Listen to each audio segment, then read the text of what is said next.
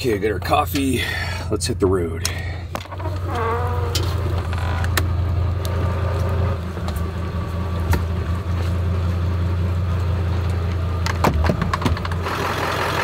This is an awesome place to camp, but it's time to head to Alaska.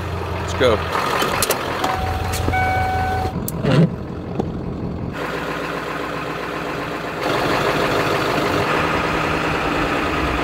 I'm currently on the Olympic Peninsula right now, and we're heading towards Seattle, where I'm gonna get kind of my last bit of supplies, and then we're hitting the Alaska Highway. And I've heard the snow is kind of stacking, so I'm a little nervous, but we have a long road ahead of us.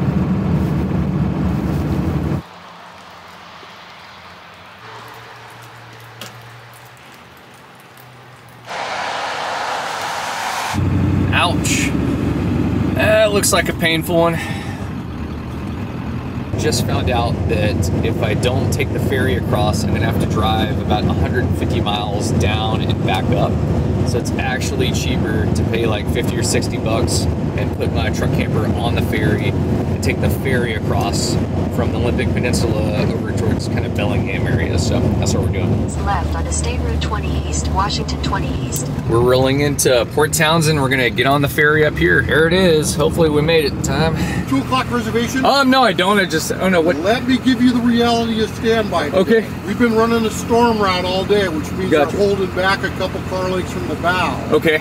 We're barely getting all our reservations, let alone standby. Oh boy, I might be sitting here a while. Oh man, I'm nervous. Hope we can make it on.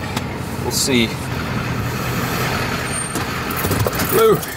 Hi. Do you have a reservation? I don't. I was just gonna try to get on. I didn't know we even needed them. Oh yeah, yeah. Okay, so you are under 30 feet. And Yeah. is it just you? Yeah, it's just myself. Okay, it's 3910. Right, 3 that. Go. You're all set there. Awesome, okay? I appreciate it. Thank you. Have a good day. Yeah, you too. Yeah, and they'll let you know when it's time to go. Okay. Probably 3:30. I don't know. We'll see. Yes, yes, yes, yes. We made it. Lane 2, right here. Sweet. I cannot believe we got on this one.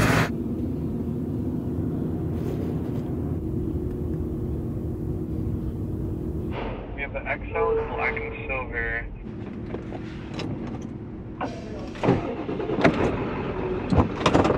East, then turn left onto South Angle Road. Made it across the ferry, on our way to the Canadian border. Bum, bum, bum. I remember when I used to be terrified to drive this truck house 45 miles an hour because I thought the roof was gonna rip off. And here we are cruising 72 miles an hour, no problem. And beautiful sunset here in Seattle.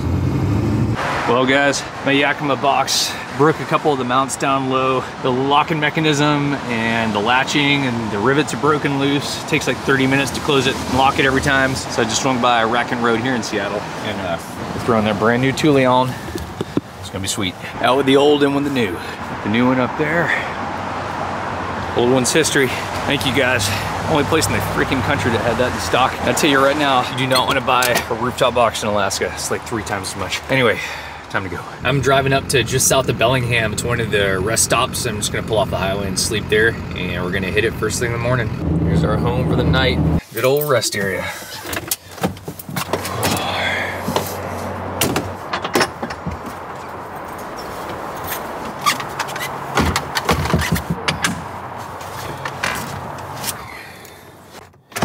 Home sweet home for the night. Get some heat going.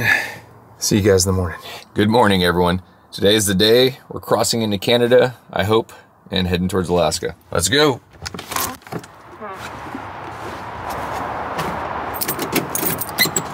I don't know why, but ever since I got rejected at the border when COVID was going on, I've been nervous to cross the border because it's totally up to the person that's working behind the counter. They can just turn you right around if they want to. Hopefully we get through today and all goes well. There's only one way to find out though. We gotta go for it. Gotta do it. We're in Bellingham right now, heading towards the border. In about 30 minutes and we'll be there. Man, the winter's coming, you can just feel it.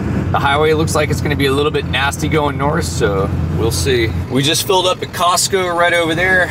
Diesel was about $5 a gallon. Now we're heading towards the Canadian borderline. That's the last cheap gas. Gas is gonna go up to about $8.50, $9 a gallon where I'm going for about 2,000 miles of driving. So it ain't gonna be cheap, but we gotta do it, so we're going home. Got my passport ready to go, and we've arrived. Wish me luck.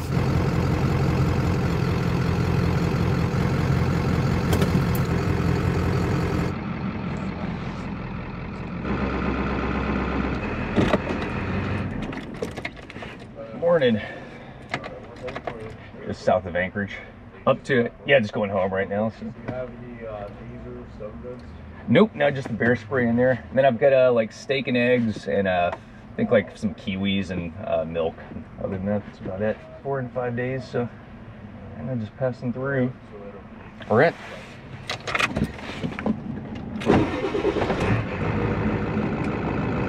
That was the most questions I've ever had at the border. Holy crap. We're in though. We got lucky too. There's a lot of people pulled over there getting searched. So that was the most questions I've ever had.